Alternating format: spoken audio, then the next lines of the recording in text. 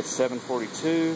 I've actually cleaned up, done with my bike ride, and went 38 minutes and 47 seconds. We'll just call it 38 minutes. I went 8.56 miles, and I'm sorry about how blurry it is, but 8.56 miles is a new one-time ride personal best. Average 13.2 miles an hour. My high speed was 25.6. It's gone 168 miles since I put this odometer on here.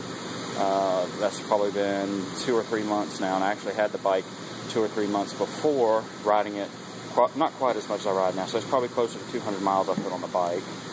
And we're back to 7:42. The new personal best. I feel good, and I'm doing the truffle shuffle, which I won't be able to do much longer. Thank you for those who watched.